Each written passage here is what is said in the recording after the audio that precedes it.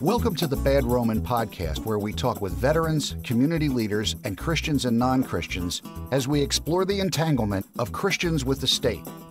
The Bad Roman Project was created out of the firm belief that as Christians, we are called to follow Christ, not the state.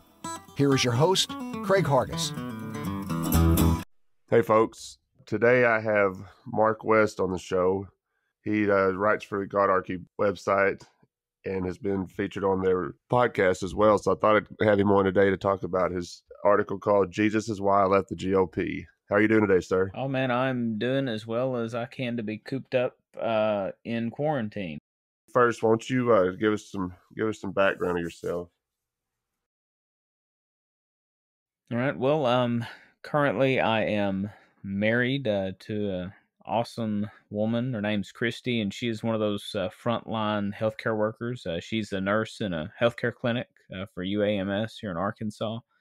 And so we're dealing with this anxiety head on. Just those of you that pray, just keep her lifted up in your prayer, because the way this has been handled has created a lot of anxiety for her.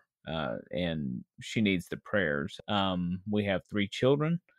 I love all of them. One of them's in college, and then one is about to go into high school, and the other one's in junior high. So we do everything we can to take care of them and instill true Christianity in them, the true version of Christianity, as I see it, the one that actually takes Jesus at his word and actually tries to do what he said, rather than just try to impose some type of society on people. But I was born and raised in West Memphis, Arkansas. My dad worked on a lightweight aggregate plant. That's how he paved the way for me to get through. Me and my brother and the family. My mom was a secretary and worked as a secretary for many years. But they both worked hard, worked a lot. We were lower middle class, but they made sure our needs were provided for. We didn't go to church much growing up. Vacation Bible school was about it. We would just catch the bus every summer, and that was our church, basically. I do remember when we were real little going to some Sunday school or something, because I do remember that, but we didn't much until I was in high school. But I made a decision at a Vacation Bible school. It was me and a buddy had challenged me to just go up there and let's see what happens. So that's what we did. So it wasn't the real deal. And then when I was in high school, I was at a revival, and this hellfire and brimstone preacher was preaching, and I made another decision. But again, it wasn't real. It was all about this.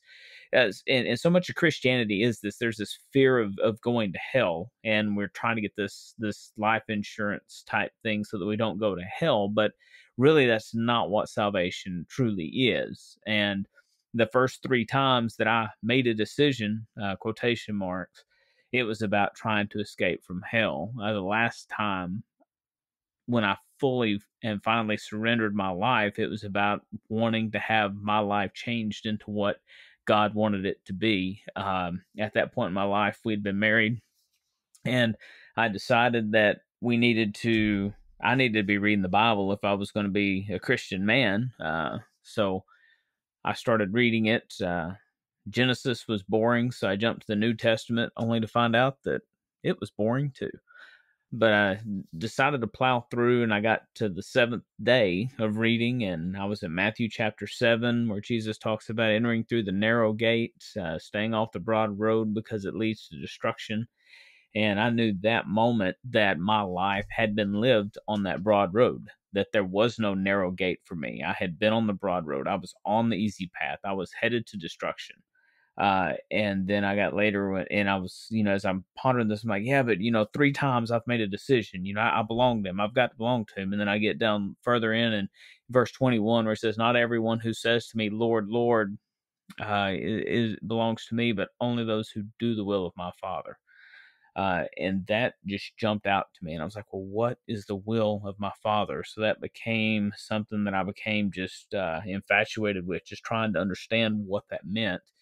And I began to understand, that the will of the Father begins with putting faith in who Jesus is, that he was and still is fully God, fully man, that he died as a perfect sacrifice to make a way to have God look at him instead of look at me and my sin. He looks at Christ and his perfection.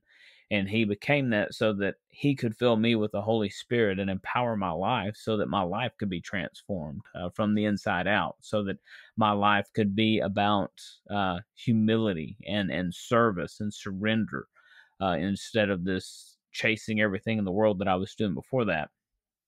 And then shortly after I got saved, I really felt this burden to teach and to share what I had learned, and I began doing that, and I wound up in the ministry, and that was where I spent 15 years as a bivocational ministry. And for those who don't know what that means that I pastored a church while also working a full-time job. The reason for that is most of your bigger churches that want a full-time pastor require a seminary degree, and it was something I couldn't afford.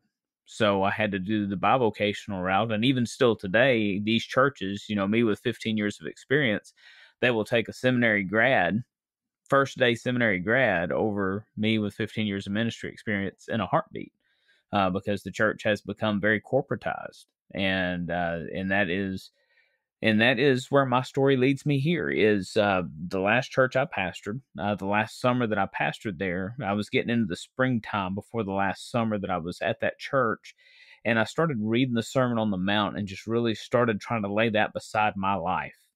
And I was like, you know what? My life, the way I do all this, doesn't really add up. You can't have this... I hate to use the word, but you can't really have a political faith and follow Jesus Christ. The two are contrary to one another if you read the Sermon on the Mount. Because when you read the Sermon on the Mount, you're constantly surrendering your rights. If somebody slaps you in the face, you surrender your right to smack them back. If they steal your shirt, you surrender your right to go tackle them and take your shirt back. Or if they sue you, you're surrendering your right to countersue. This is the lifestyle that Jesus was laying out in the Sermon on the Mount. And I began to realize, this is totally contrary to who I am. This is totally contrary to the way we live it in America, the way our culture lives Christianity. We have an American cultural Christianity, but it is not the Christianity Jesus talked about in the Sermon on the Mount. So I did a 12-part sermon series and walked through the Sermon on the Mount that last summer when I was at that church, and I began converting that into the book that I'm now writing. So that's a roundabout way to get you where I am. Of course, with this whole walk, I had this political side to me because when I was in college, I studied political analysis. I wanted to be a political analyst. My degree in college was in radio and television broadcasting, and I had a minor in political science. I was ready to be one of these talking heads on CNN or MSNBC or Fox News, one of these big network guys. That was what I wanted. So this political element was always there, lingering on the side. But I was in the neocon corner. I was a big supporter of W. Bush in both of his election campaigns. Voted for him twice, but about midway through his second term, I began to realize that this war footing that we were on was against the gospel, and that so much of what we were spending nationally was against the gospel. So I began to really turn about midway through. I still begrudgingly voted for McCain just because we couldn't let the liberal win, as I believed at that time. But that was the same year that I really changed. I ran into an old friend from high school, and he was one of these libertarian people that I'd heard about. And he began explaining the philosophy to me and how what libertarian is, the non-aggression principle, how that applies, how we should apply it, not just politically, but socially, to the way we carry on. And at that point, I became a libertarian. The Libertarian Party recruited me in 2015 to run for U.S. House District 1 in 2016. And we did that campaign and got 23% of the vote.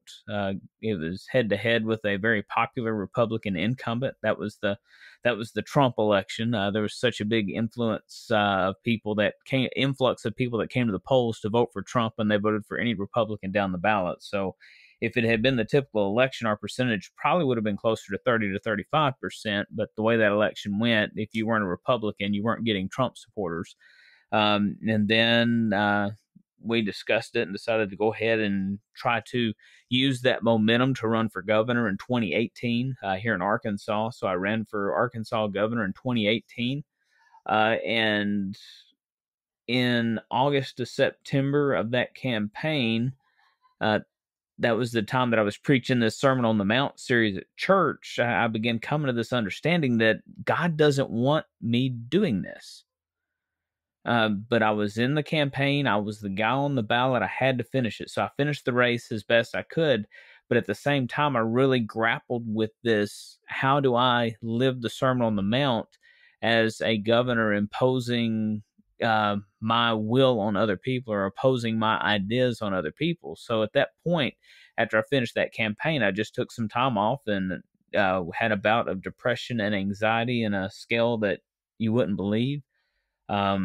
But continued to read the Sermon on the Mount and think about the Sermon on the Mount and work on this book, and just have been really drawn away from trying to use political means to transform society toward this mindset of Christ, as Paul calls us to in Philippians 2. Have the same mind that Christ had, that you're surrendering everything just to be God's slave, to be whatever he asks you to be.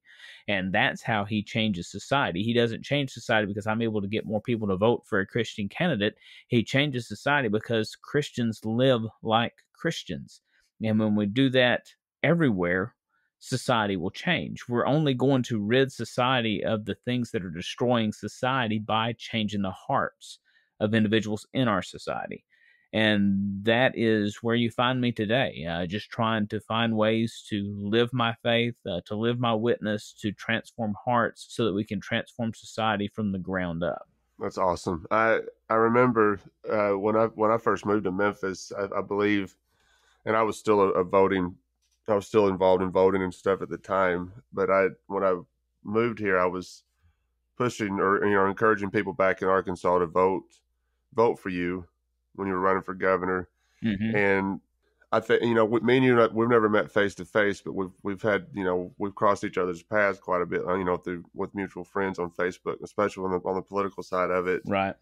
And I remember watching. I kind of watched your change towards the end. I was starting to notice it a little bit myself. It's interesting that you pointed that out, because there was, I think you got to the libertarian side of it a lot quicker than I did. And you mentioned in your article about Ron Paul in 2012, and I'll be honest, I wasn't near as enthusiastic about voting for McCain as I was for George W. Bush.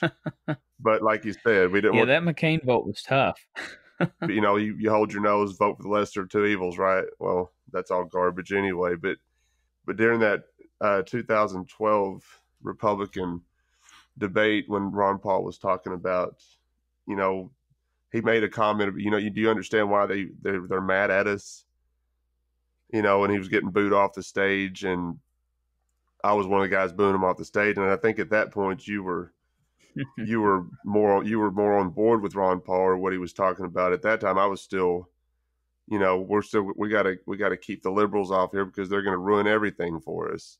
Yeah, see, I was in the Ron Paul camp at that point, and I was excited about his candidacy because everything he stood for was things that I was beginning to understand and grasp in the political spectrum, as far as what libertarian was and what it really meant to actually be a libertarian and practice libertarianism. As he said, if we do unto others as we would have them do unto us in foreign policy, maybe we would have less problems and less conflicts internationally.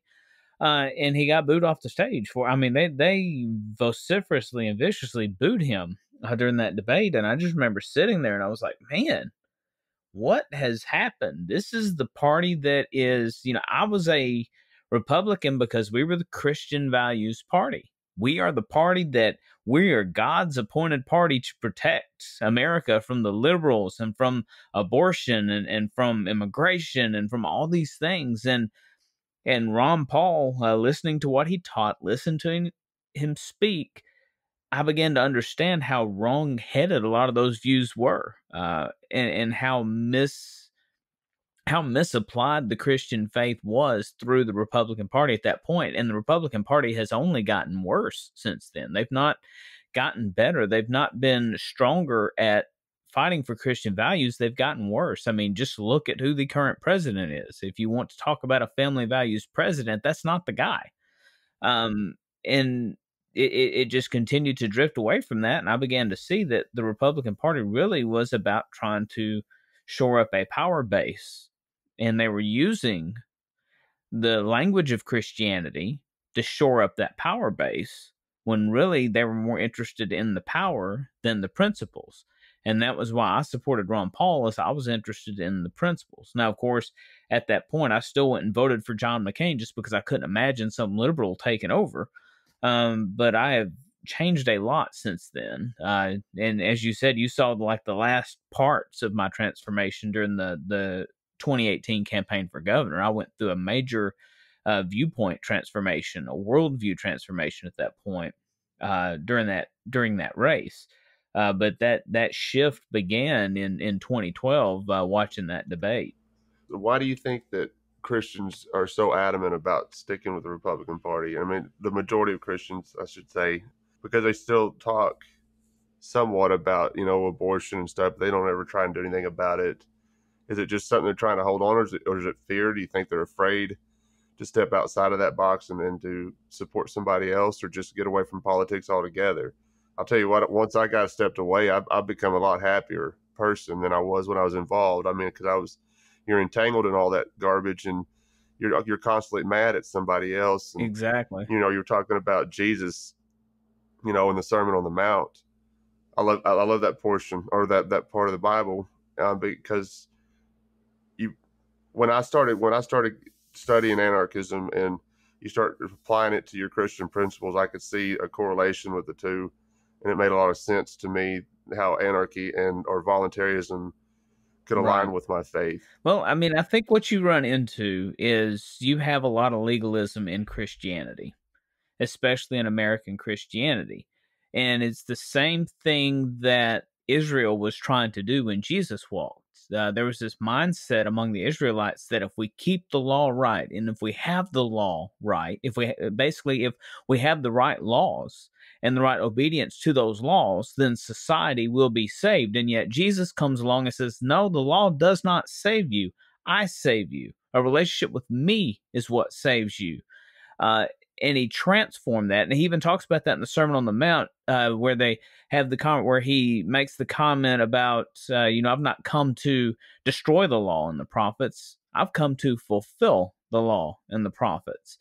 And he says, whoever does not keep these and teaches others not to do so, is in bad shape. And then whoever keeps these laws that we call blessed. But then he says, but your righteousness should surpass that of the scribes and the Pharisees. Now, the scribes and the Pharisees had a very legalistic, right laws, right actions kind of religious practice. And Jesus was calling us to more. And that more that we get is, number one, his righteousness, Christ's righteousness becomes our righteousness. But number two, his Holy Spirit helps us live in such a way that what the law says doesn't matter anymore, because we're not going to defy God. Or if we're listening to his Spirit, we will not defy God. Our flesh will still lead us in defiance in times when we're weak and not relying on the Spirit like we should. But the Spirit will lead us to God. It will lead us to the Father and into the way of Christ. And unfortunately, what happens with us is we let our flesh lead us to look back to the law. To look back to these guidelines. And it's one of the things, and how that mindset plays out in the current church, this right laws, right actions mindset is they want laws that are pro-life. But, the idea of pro-life to them is just pro-unborn child life. And they believe if we have the right laws in place, then God will bless us. But God doesn't anywhere in Scripture promise us that He's going to bless us if we have the right laws in place. He promises He will bless us as we follow His Son, as we trust His Son, as we allow His Holy Spirit to live in our lives. That's where God blesses us. And how that plays out in politics is if I see someone who's considering an abortion, I'm probably going to be more effective if I come alongside that person and I help them financially. I help them with getting skills and education and the things they need to keep that child.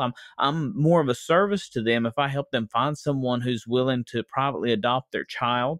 That's where I am more effective than I am if I'm trying to get a politician to pass a law that forces them to have a child. I mean, do you see what I'm saying? It's this concept of let's put our faith into practice. Just because we make something a law doesn't mean people are going to stop doing what the law says. I mean, most states, actually every single state in the country, murder is against the law. But guess what? How many people do we still have get murdered in this country every year? Because people don't change their actions because the law says the right thing. They change their actions because their heart gets transformed. Our job as Christians is to live allowing the Holy Spirit to transform our lives and to work through us to change other people's lives. And that's how we change society. That's how we become blessed by God, by humbly submitting ourselves to just follow what God is leading us into, not by trying to force Christianity into the lives of other people. That doesn't help anybody. That doesn't change anything. Having a Christian law doesn't change the way people behave, but transforming their hearts changes how they behave. And that's what we do. We share the gospel through the way we live, and the Holy Spirit transforms the hearts. Well, Mark, it sounds like you're suggesting that we cannot legislate morality. Is that what you're saying? Well, I mean, we can try, but the law isn't going to make anybody not do something that they have already decided they're going to do. Just think about guns. And that's the one disconnect is you will hear this big, especially among this right-wing Christian community that, well, they'll never get my guns. I don't care what law they pass. They're not taking my guns. It's immoral for them to take my guns. I don't care what the law says. So in one breath, they're admitting that the law doesn't really matter if you don't want to obey that law. But on the other breath, they're like, well, we've got to pass pro-life laws because we've got to protect the unborn children. Well, hold on. You're admitting in one breath that it doesn't really matter what the law says. People are going to do what they want to anyway. But in the same sentence, you're saying that somehow or another, by having this law, people are not going to do it. And it's asinine, the disconnect. When really what we need to be doing is trying to get into these situations, these scenarios, and help these women not choose it. I mean, I would much prefer a society where people don't even consider the thought of getting an abortion. Right.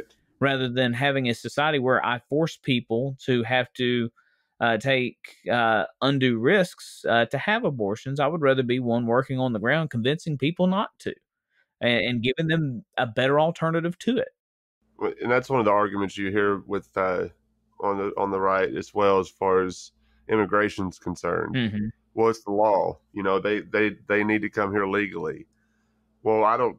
To me, when you're saying something like that, you're saying that you're calling a human being an illegal person because they're trying to better their lives for their family. Mm-hmm. Or make a better life for their family. But you're calling them illegal because the United States law says that. Well, I don't know. I don't see anywhere in Scripture where Jesus tells us to forbid somebody from crossing a border because government says so. He says you love your friend or love your neighbor. That these people are our neighbors, whether you want to admit to it. And it's not the guy that's living next door to you. Of course, they're your neighbor, but it's everybody you come in contact with. And I think you make that point in your article as well. But one thing you said about with Ron Paul, we'll go back to him a little bit, and you quoted him in your article saying, maybe we ought to consider a golden rule in foreign policy. Don't do to other nations what we don't want them to do to us. And that was a Ron Paul quote from the debate stage. And at that time, I was still booing him off the stage guy. Because as far as I was concerned, what we were doing And a lot of people still think that way. We were doing the right thing by dropping bombs on other countries and killing them because before they kill us over here. And if we don't do that, they're going to come attack us again.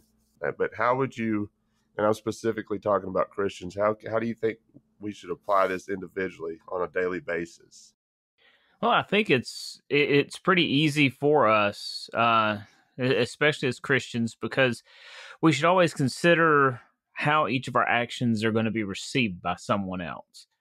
And in that vein, we need to think of how we would receive that action if it was done to us. If yelling over the fence at my neighbor, if I would be upset if my neighbor yelled over the fence at me, maybe it would be a good idea to not do the same to them.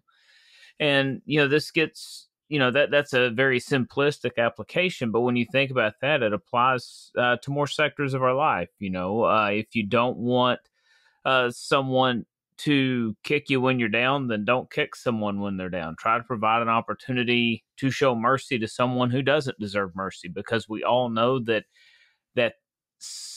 mercy is something we all need. It's something that's a desire in each of our hearts. I think that the reason we have a lot of the conflict and dismay that we have in our society is because we hold on to everything. Jesus told us in the Sermon on the Mount to not always try to seek vengeance. That was one of his big things. When the whole turn the other cheek passage. That's where that borders on. And a lot of the time you can defuse a lot of things by just refusing to allow it to grow, by trying to de-escalate a situation. A lot of things can be resolved through simple de-escalation. And I know it sounds wimpy, but sometimes you have to fight. We like to fight, but a lot of the time we can resolve a lot of the situations around us by just simple flight and de-escalation. We don't like doing that because we like to fight for our rights because we're Americans, and that's the way we're born, and that's the way we were bred, and that's how we choose to live. But I hope that kind of answers your question. Is trying to put it in a rubber meets the road kind of term, put it in shoe leather, so to speak. That we just have to be willing to sometimes lay aside our rights for the sake of loving our neighbor and doing unto other people as we'd have them do unto us. And that includes everybody. That, just like Ron Paul was talking about as far as foreign policy. Reading it now, I think it was great what he said, because it's so true. Mm-hmm. Yeah, we're good at making our enemies like Muslims. That has been one of the tragic things since 9/11 is the way that the Christian community has treated the Islamic community. And it's also a tragedy of our society, the way the evangelical community has treated the gay and homosexual community. We don't treat them as we would want to be treated. We treat them spitefully. And I think that's where a lot of the division that hurts the evangelical community in trying to reach out to Muslims or to people in the LGBTQ plus, whatever community. I think that we hurt ourselves a lot with that by just not lending an ear, not lending compassion, not lending mercy. Those things hurt us, and actually trying to effectively reach them with the gospel. Yeah, I think that's perfect, because I spoke about this guy I work with on our first episode that we released. He's from Syria, and some of the best people I've met in my life have been Muslims. Just because they look a different way, or that doesn't mean they're actually Muslim. I think he's married to a white lady here in Tennessee and she's full blown redneck. So and it's funny they're mixed, but he goes to church with her. But just because he's from Syria, he's automatically assumed to be a Muslim, and these are from Christians. And even if he was a Muslim, it wouldn't.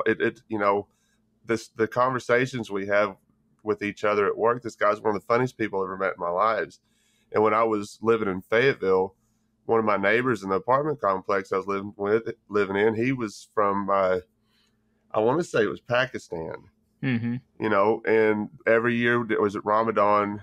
I don't know if I'm pronouncing that right, but whenever that was going on, they always had a sign on their door. Basically, I guess they shut themselves in. But one day he was outside. I was on my way to work, and he was cooking some stuff out on a grill. we were talking, and he said, when this is done, he said, I'll bring you some. I said, well, I'm going to work. And he said, but I think the next day he saved me a plate full of food, and brought it over to me the next day. And it was good food. I mean, it's just, these people are, just because, there's some people that are acting the way they do as terrorists or whatever, doesn't mean the whole group is like that. Right. Some of these people they're great people. And it reminds me of a quote, what you were just talking about. And I may murder this quote, but it's something Gandhi said, and I love it. And he said, I love your Christ, or I like your Christ, but I don't like your Christianity. Right. And that's the thing. We rob ourselves of the opportunity to get to meet these individuals on a personal level, and in a way that could be transformational for their lives, by getting to know us on that personal individual level. When I was working in Memphis, there was a Muslim couple that I used to do all their deposits. That was back when I was a bank teller. It was many years ago. But when I left to go into the ministry, they actually bought me gifts because I was going into the ministry. They actually had some statues and some ornament things that were carved from trees in the on Mount the Mount of Olives, the olive trees over there, that they gave me as a gift to go into the ministry. I've got one of my friends since college. He's a Muslim, but he has been a good friend to me, and he and his wife and his kids are dear to me. And, I've tried to be the best, witness for the gospel before him that I can. And at the same time, he's been the best witness for Islam before me that he can. And what it's led to is a very good relationship between the two of us. And everything doesn't have to end in this battle and in this conflict. We can, we need to have these conversations. And unfortunately, our religiosity keeps us from these conversations. We're so worried that somehow we're going to become corrupted. And I really think that the over corporatization of our church, and this, why it's frowned on if you have a gay friend or a Muslim friend, but it's not frowned on if you're a gossip or a liar in the church. That blows my mind. It's like, it's a greater sin to have a friend who's in the LGBTQ plus community, or a friend who is a Muslim, than it is to be someone who is an active gossip or a glutton. And really, biblically, it's more sinful to be a gossip or a glutton and call yourself a Christian than it is the other way, to do the other things, to have friendships with people that are lost. Because if you don't have friendships with people that don't know the gospel, who are you going to share the gospel with? You've got to build those relationships, and living out the Sermon on the Mount opens those opportunities for you to have those relationships and have those transformational conversations that share the transformation in your life with others. And through the power of the Holy Spirit and through prayer, you can see those lives be transformed as well. That's perfect. Man, I really appreciate you taking some time to talk to us. And when you get that book published, let me know, and I'll pick it up and give it a read. We'll have you back on to talk about it. That sounds great. I'm still working on the, how you have your little subtitle, but it'll be called What He Said, and I'm hoping to have it out and available by this summer. I like the title already, because that's what we need to focus on, and what Jesus said. Exactly. Is there anything else you'd like to plug before we get out of here? And I'll let you get back to your family and your honeydew list. Well, if you guys can remember me on Twitter, I'm at Mark4Libertas on Twitter. On there, I promote my blog. I post a lot of my articles that I write. So I try to write a couple of blog posts a week. Right now, I'm posting a lot about the SARS COVID thing, especially here in Arkansas. I'm kind of tracking it and putting together charts and logarithms so that we can kind of understand how it's spreading, and have what I call a view that includes perspective. But every day, as I share my stats on the virus, I share a brief devotional at the bottom each day. So I'm trying to use even that vehicle as an avenue to share my faith with others. Today was about the resurrection. The reminder of that is coming up. So if you get a chance, the blog is Mark4Libertas. That is Mark and the number 4, and then Libertas, Libertas gubernatorial.wordpress.com. If you can go on there and just click on the link for the blog, you can check out my daily blog on there, because I will be, as I get on further through the book, I'll be posting more of excerpts from the book on there as well. Okay, cool. That sounds great, man. And also, if y'all haven't read his article on GodArchy, Jesus is Wild at the GOP, it's an excellent article, and I highly recommend it. All right, man. I'm going to let you get back to your family, and I really appreciate this, and we'll do this again soon. All right, no problem. I enjoyed it. Looking forward to it. All right, buddy. Thanks for joining us this week on the Bad Roman Podcast. You can subscribe to the show wherever podcasts are found. And if you like what you hear, be sure to leave us a rating, as it is the best way to help other people find us. Hey folks, Craig here, and I'd like to let y'all know we are always looking for writers to contribute to our blog. I don't care if you have any experience or not. 2 or 3 of our contributors had no prior experience writing, and it turns out they have a real knack for it. Our project coordinator helps them put the articles together, and she publishes them on our website and Facebook page, and you will also have the option to come on the show and go more in depth about your article. So if you like what we're doing at The Bad Roman and would like to try your hand at writing, then send us an email at thebadromanpodcast@gmail.com. If you would like to donate to the show, learn more, or connect with us, you can visit our website, thebadroman.com. Until next time, remember, sometimes being a good Christian means being a bad Roman.